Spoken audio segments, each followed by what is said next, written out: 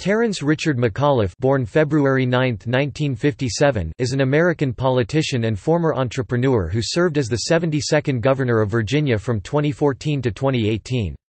He was chairman of the Democratic National Committee from 2001 to 2005, was co-chairman of President Bill Clinton's 1996 re-election campaign, and was chairman of Hillary Clinton's 2008 presidential campaign. McAuliffe was previously an unsuccessful candidate for the Democratic nomination in the 2009 gubernatorial election. In the 2013 gubernatorial election, he ran unopposed in the Democratic primary. He defeated Republican Ken Cuccinelli and Libertarian Robert Sarvis in the general election, collecting 47.8% of the vote. Cuccinelli garnered 45.2% and Sarvis received 6.5%. McAuliffe assumed office on January 11, 2014, and his term ended on January 13, 2018.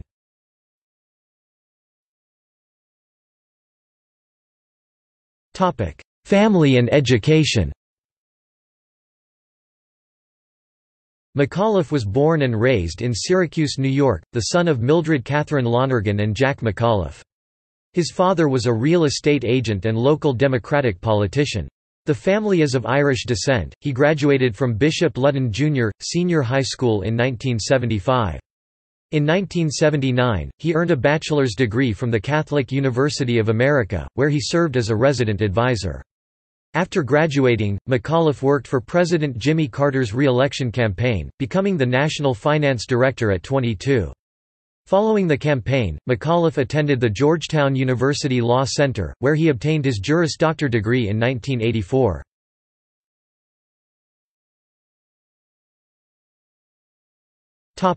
Business career. At age of 14, McAuliffe started his first business, McAuliffe Driveway Maintenance, sealing driveways and parking lots. According to The Washington Post, McAuliffe has earned millions as a banker, real estate developer, home builder, hotel owner, and Internet venture capitalist. In 1985, McAuliffe helped found the Federal City National Bank, a Washington, D.C.-based local bank.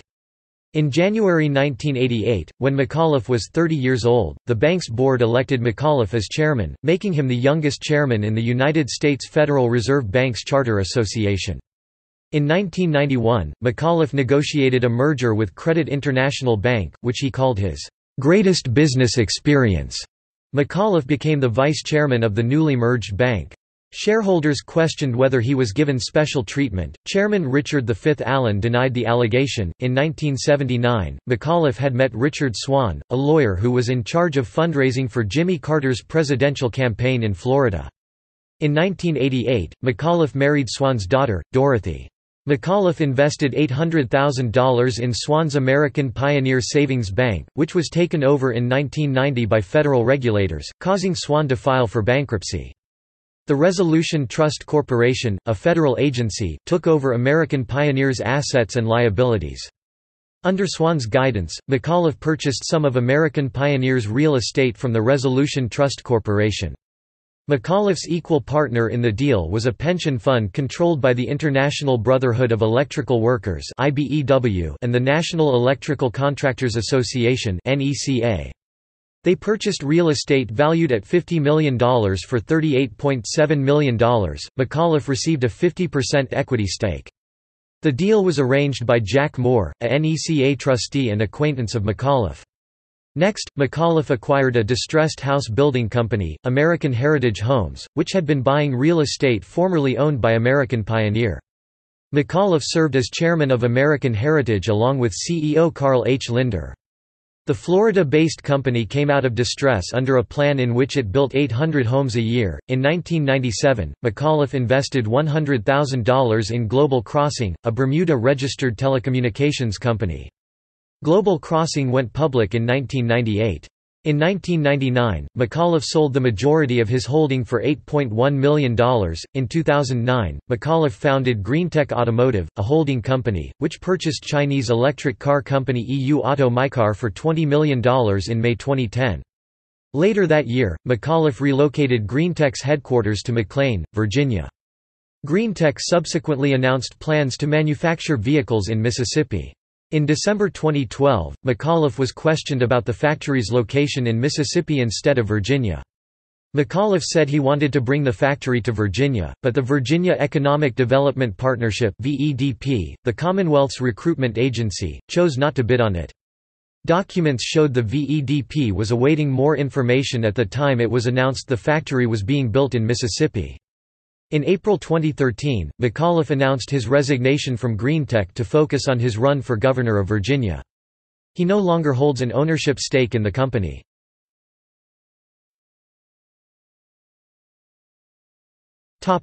Fundraising career and relationship with the Clintons. McAuliffe had a prolific fundraising career within the Democratic Party and a personal and political relationship with Bill and Hillary Clinton. McAuliffe and his staff raised $275 million, then an unprecedented sum, for Clinton's causes while president. After Bill Clinton's tenure ended, McAuliffe guaranteed the Clintons $1.35 million mortgage for their home in Chappaqua, New York. The deal raised ethical questions. In 2000, McAuliffe chaired a fundraiser with the Clintons, setting a fundraising record of $26.3 million. McAuliffe told The New York Times in 1999, "I've met all of my business contacts through politics. It's all interrelated." When he meets a new business contact, he continued, "Then I raise money from them." He acknowledged that success of his business dealings stemmed partly from his relationship with Bill Clinton, saying, "No question, that's a piece of it." He also credited his ties to former Congressmen Dick Gephardt and Tony Coelho, his Rolodex of 5,000-plus names, and his ability to personally relate to people. In 2004, he was one of the 5-member board of directors of the Clinton Foundation.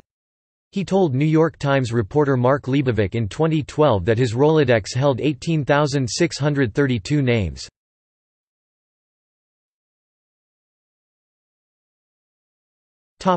Chairman of the Democratic National Committee.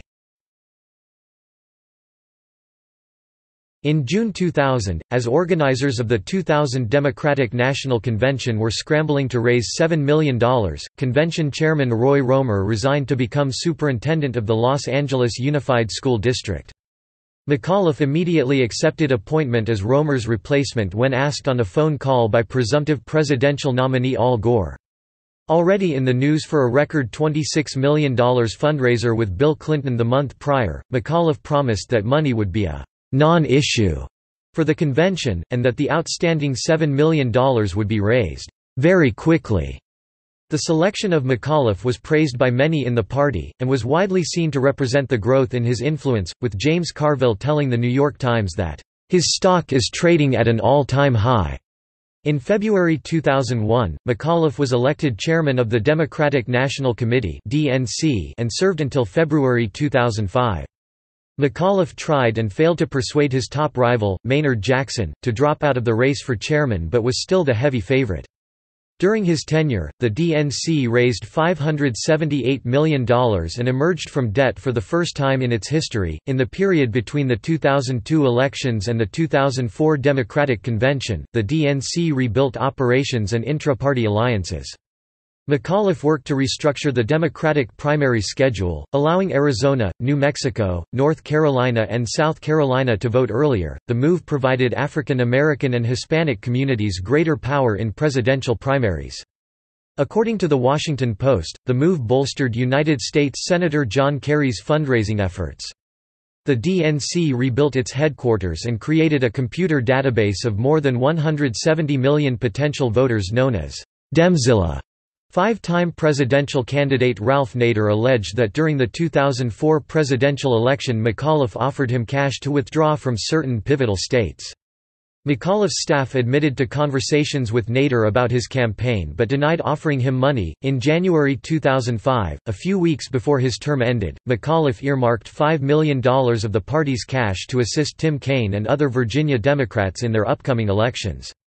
This donation was the largest non-presidential disbursement in DNC history, and was part of McAuliffe's attempt to prove Democratic viability in southern states in the wake of the 2004 presidential election. Kaine was successful in his bid, and served as the governor of Virginia from 2006 to 2010.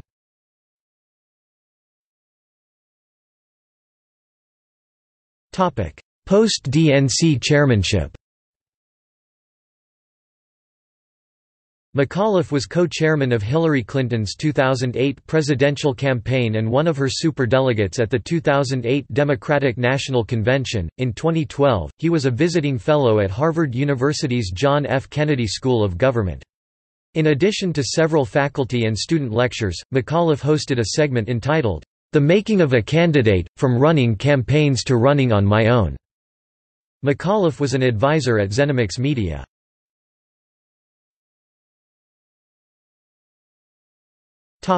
Virginia gubernatorial campaigns.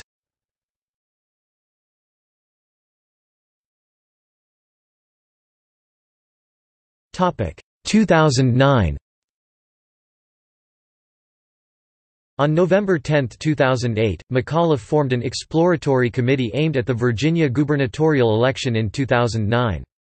According to The Washington Post, McAuliffe believed he would prevail because he could campaign as a business leader who can bring jobs to Virginia. He also cited his ability to raise money for down-ticket Democratic candidates. McAuliffe's political team included campaign manager Mike Henry, senior strategist Mo Alethi, and communications director DeLacy Skinner.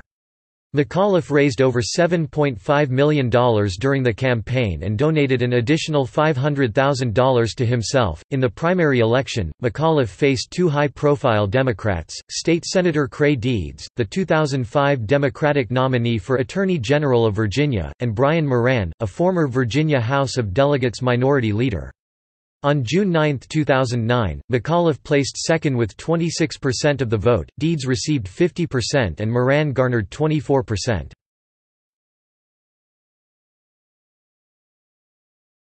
Topic 2013. On November 8, 2012, McAuliffe emailed supporters announcing his intention to run for governor of Virginia in 2013. In his email he stated, "It is absolutely clear to me that Virginians want their next governor to focus on job creation and common-sense fiscal responsibility instead of divisive partisan issues." On April 2, 2013, McAuliffe became the Democratic nominee, as he ran unopposed. In the general, McAuliffe campaigned against Republican nominee and sitting Attorney General Ken Cuccinelli, and Libertarian Robert Sarvis. McAuliffe pulled off an upset win, as Republicans had dominated recent state elections and Cuccinelli was seen as the outgoing Republican governor's hand-picked successor. McAuliffe won 47.8% of the vote, Cuccinelli collected 45.2%, and Sarvis garnered 6.5%.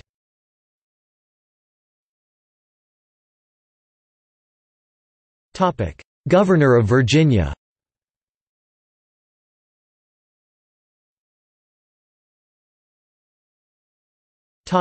First actions.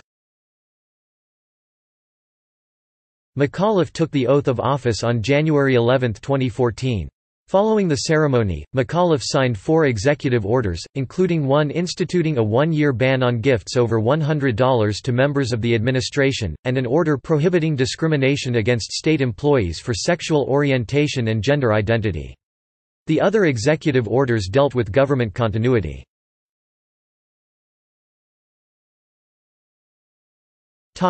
Healthcare reform. After his plans to expand Medicaid were blocked by the Republican-controlled House of Delegates, McAuliffe unveiled his own plan titled, A Healthy Virginia. He authorized 4 emergency regulations and issued 1 executive order allowing for use of federal funds made available by the Affordable Care Act to any state seeking to expand its Medicaid program to increase the number of poor citizens who had access to health insurance. McAuliffe's last hope for full Medicaid expansion ended when a Democratic state senator, Philip Puckett D. Russell, resigned. As a result, Virginia Democrats' razor-thin majority in the state Senate flipped in favor of the Republicans, giving them control of both halves of the state's legislature.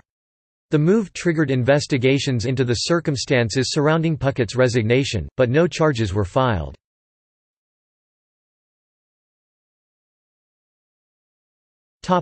Economic development. In addition to healthcare reform, a major initiative of the McAuliffe's administration over the first year was economic development, with McAuliffe using his business and political contacts to close deals for the Commonwealth. He helped close a deal to bring Stone Brewing to Richmond and landed a $2 billion paper plant in the Richmond suburbs. McAuliffe also helped broker a deal with the Corporate Executive Board to locate its global headquarters in Arlington, which created 800 new jobs. McAuliffe also worked deals to restore service in Norfolk from Carnival Cruise Lines and Air China service to Dulles International Airport. In February 2016, McAuliffe announced that Virginia was the first state to functionally end veteran homelessness.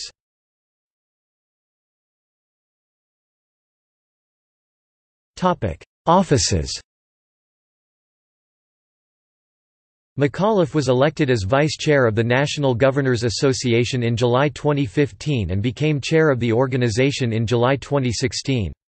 He has also served as a member of the White House Council of Governors and chairman of the Chesapeake Bay Program's Executive Council.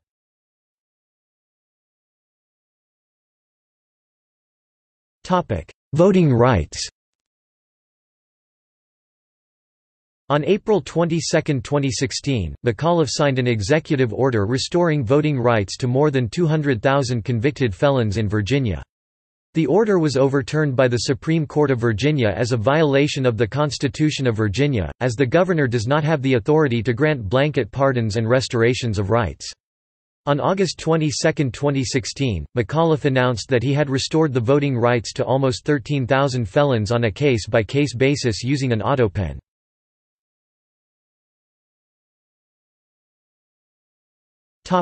FBI investigation. On May 23, 2016, it was reported that McAuliffe was being probed by the Federal Bureau of Investigation over whether donations to his gubernatorial campaign violated the law. One example cited was a donation of $120,000 from Chinese businessman Wang Wenlang. According to CNN, Wang's status as a legal permanent resident of the United States could make the donation legal under U.S. election law.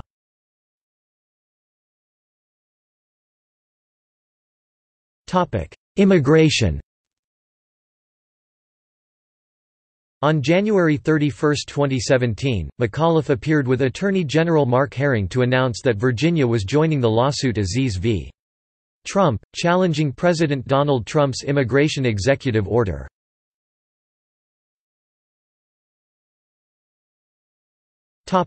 Potential 2020 presidential run.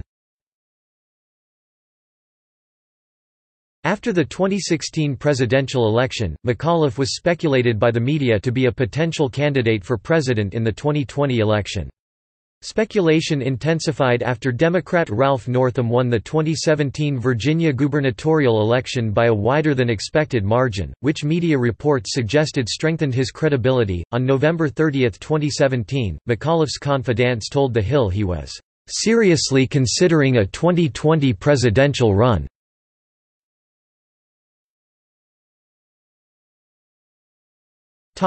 Political positions.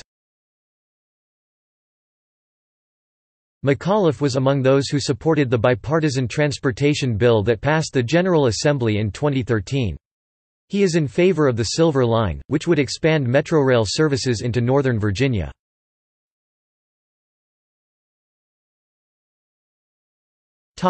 Abortion.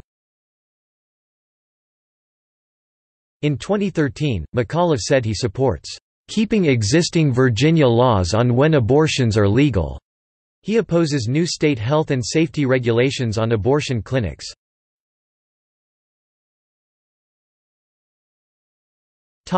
Education and health care.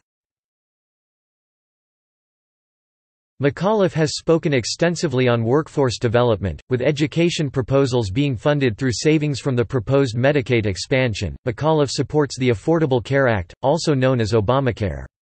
He supports expanding Medicaid, arguing that taxes Virginians pay would return to Virginia. On February 21, 2017, Governor McAuliffe vetoed a bill that would have defunded Planned Parenthood in Virginia.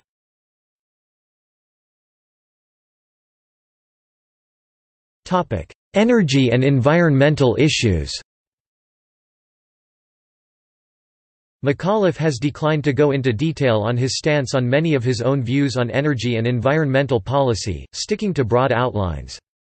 McAuliffe believes human activity has contributed to global warming, and characterizes clean energy as a national security issue.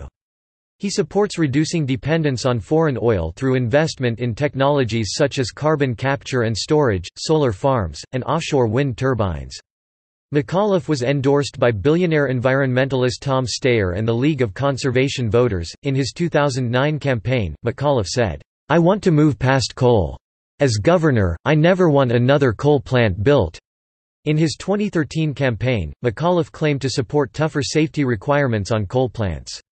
He also announced his support for the Environmental Protection Agency's Clean Power Plan, which would limit the amount of carbon dioxide that could be emitted by power plants and therefore make it difficult for new coal-fired plants to be built and for old ones to remain in operation. However, McAuliffe has expressed his support for exporting coal to countries like China and South Korea. In his 2009 bid for governor, McAuliffe said he opposed offshore drilling, but in 2013, he changed his position and now supports offshore drilling in Virginia, saying he has learned more about offshore drilling from experts in Virginia.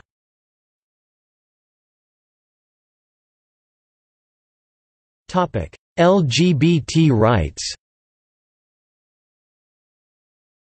McAuliffe supports same-sex marriage and supported the United States Supreme Court ruling in June 2015 that deemed the Defense of Marriage Act unconstitutional.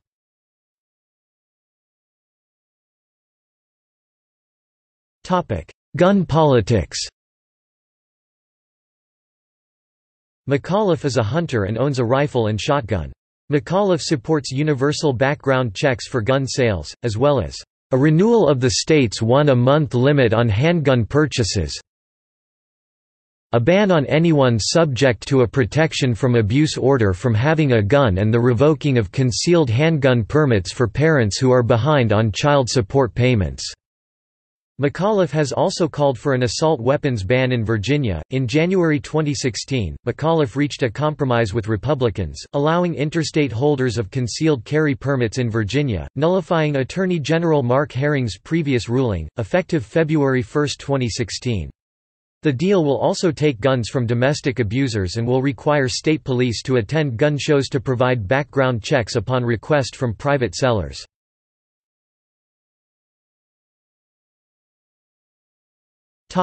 Taxes and spending. McAuliffe supports eliminating several business taxes, such as the business professional license tax, and using revenue from local government taxes to make up the difference.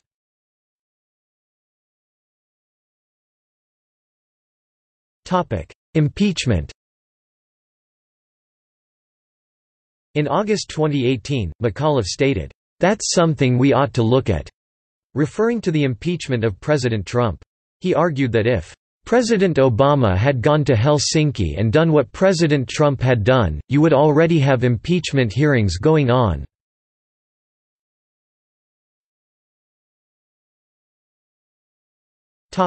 Personal life. McAuliffe married Dorothy Swan, the daughter of one of his business partners, on October 8, 1988. They have 5 children together, 4 of whom attend the Potomac School in McLean, Virginia. McAuliffe resides in McLean, Virginia, near the Capitol Beltway and Great Falls Park.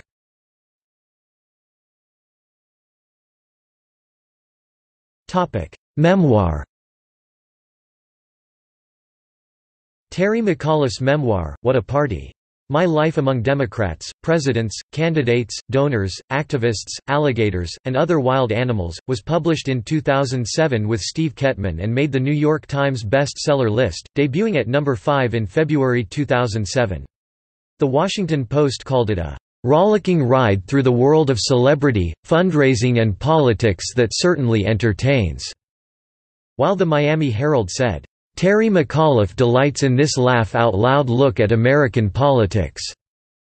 Among anecdotes told in the memoir was McAuliffe wrestling an 8-foot, 260-pound alligator for 3 minutes to secure a $15,000 contribution for President Jimmy Carter in 1980. McAuliffe and the alligator would appear on the cover of Life magazine. Others included hunting with King Juan Carlos of Spain, golf outings with the president, and reviving the Democratic National Convention. However, the book attracted negative publicity during McAuliffe's 2013 gubernatorial race. In the book, McAuliffe wrote about the September 11 attacks and his experiences in the Democratic National Committee office immediately after. Despite the negative publicity, McAuliffe has not backed away from it, using What a Party to introduce himself to voters. Election history